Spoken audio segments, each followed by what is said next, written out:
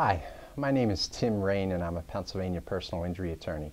Today's legal tip answers the question, should I stack my uninsured, underinsured car insurance coverage in Pennsylvania?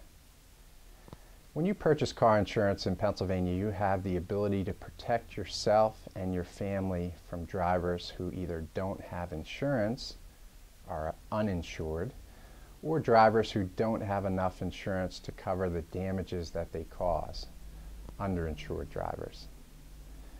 When you purchase that coverage, you have the ability to make a legal claim against your own insurance company in the event that you or a family member is injured by a driver who is uninsured or underinsured.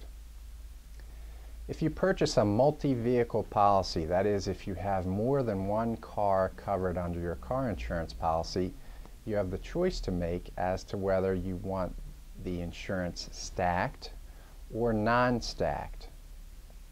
If you choose to stack your underinsured, uninsured coverage, what that does is it essentially multiplies the coverage by the number of vehicles.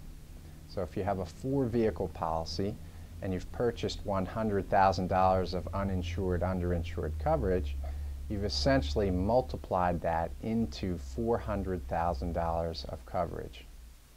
If you choose to not stack the coverage, you only have the amount that you purchased, the $100,000. My tip for you is that you should strongly consider stacking.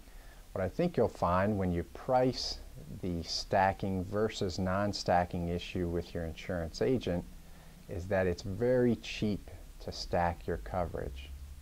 Because of that, I strongly recommend that you consider doing that, because it really multiplies your protection in the event that you're injured in an accident or you have a family member that's injured in an accident.